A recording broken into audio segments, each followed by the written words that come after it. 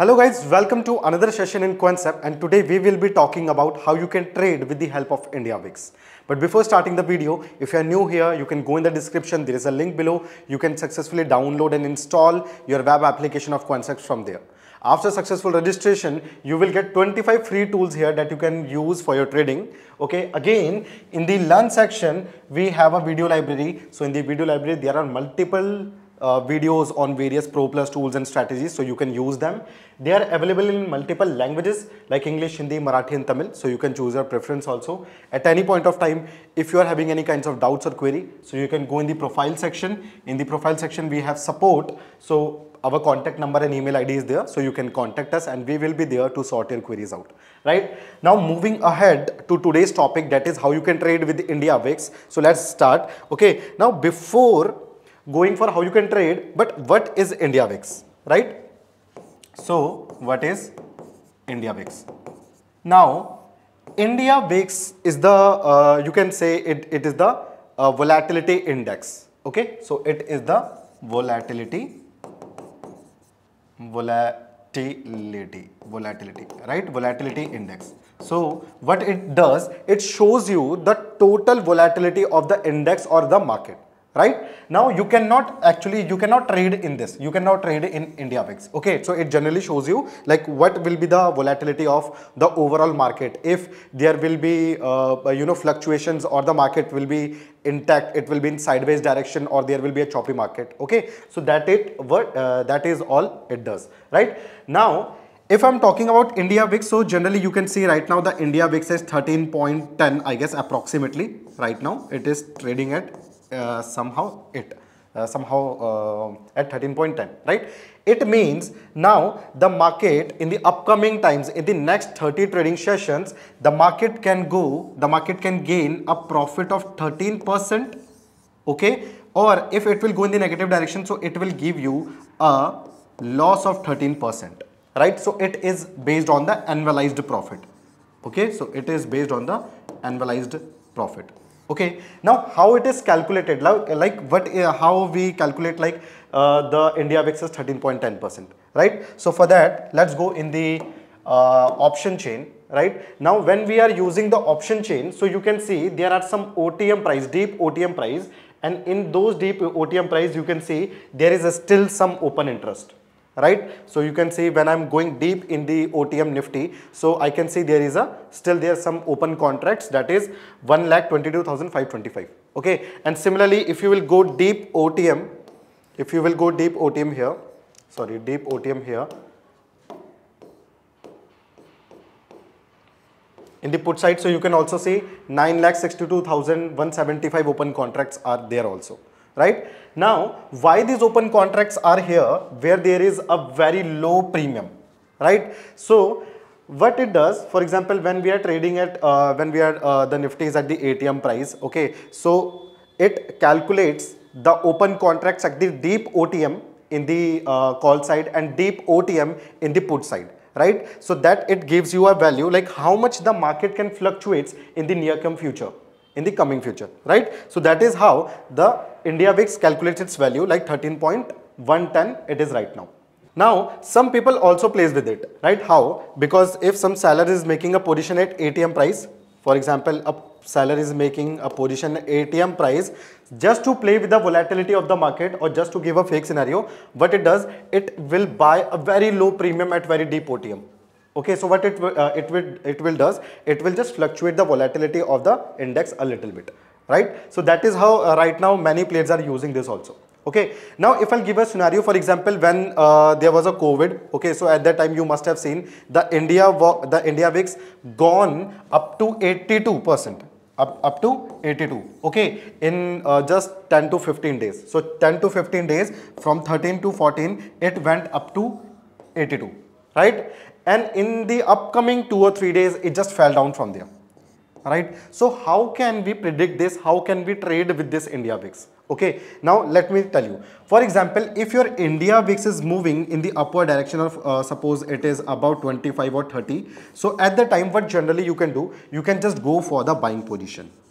You can generally go for the buying position. Okay, now because right now the India VIX is the at the minimum, it is at the lowest, right? So there will be low risk.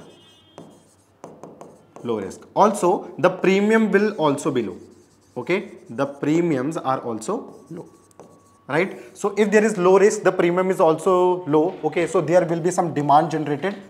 Okay, and that is when you have to go with the buying side, right? And now when it is constantly increasing, so at that time what you can do, you can just go for the debit strategies.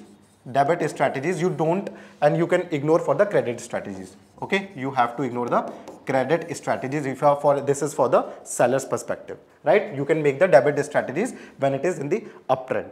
Okay, now as we have seen many, like for the PCR, like also we will talk about implied volatility also. So they have a property that they are always a reverting, mean reverting, right? Because what they does, when they go at a higher level, so they will revert them from that point, right? Similarly, if my India VIX is going continuously in the positive direction, so there will be a point from where it will get reversed, right? So that is the time when you have to go for the selling position, or you can make your credit strategies at that time, right? So this is how India VIX work. Now there is one more term in the option chain, that is IV, that is implied volatility. Okay, so implied volatility is nothing but the forecasted momentum. Okay, so you will generally see there is a IV at every strike price. Okay, so when we are talking about the India VIX, so India VIX was giving us the scenario of the whole index or whole market of the upcoming 30 days. Like it can go this much high or it can go this much low. But when we are talking about the IV, so it is giving us the idea of a particular strike price, right? Now comparing IV and India VIX, so India VIX makes, for example, India VIX. So India VIX, whenever India VIX changes, okay, so it will impact our IV, that is implied volatility, right? But when implied volatility changes, it will not impact your India VIX. Okay, so this is a relation that you can get from here, right? Now talking about India VIX and IV, so we have talked about India VIX. Now let's go to the IV. Now see, generally when we are talking about IV, so IV is also mean reverting as India VIX. Okay, so if my IV is high, at that time what I'll do, I'll just go for the selling position. Just go for the selling position. And whenever my IV is low, so at that time I will go for the buying position. Right? Now how will I identify like at which time the IV is high and the IV is low? So for that, let's go to the application. And in the application, you have to go in the analyze section. In the analyze section, and here we have the IV chart here, right? Wait, it is loading. Analyze and then IV chart. Okay, now IV chart, I have already told you right now the India VIX is also at 13.10 approximately. Okay, and also I can see here my IV currently of Nifty is also trending at 13.65. Right, 13.65. Is it high or low? So that we can get from here, that is IVR, that is the ranking of the implied volatility. So right now my implied volatility is very low, right? So it means there will not be much movement in the market, right? But the premiums are also low, right? And I can also see like this is the level from where if my IV will get high, so I'll get a good profit if I'll make a directional move, if I'll make a directional strategy at this time. Right, so that is why I will make a debit strategy. Okay, I'll buy a high premium of call, and if I'm selling, so I'll sell a low premium, or you can say OTM call. Right, so this is how you can take the help of IVR. Okay, now there is one more scenario. What if my IV is greater and like for example, this is the maximum value of IV, right, 27.54, and this is the lowest value of IV, that is 7.62. Okay, now at any point of time, if my implied volatility will be near to 27, for example 24 or 25, so at that time I'll generally go for the buying position. I'll go with the writing.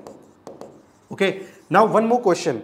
If I can find direction from India VIX or implied volatility, so the answer is no. Okay, it tells you about the momentum in the market. Will there be a momentum or not? But it will not tell you about the direction.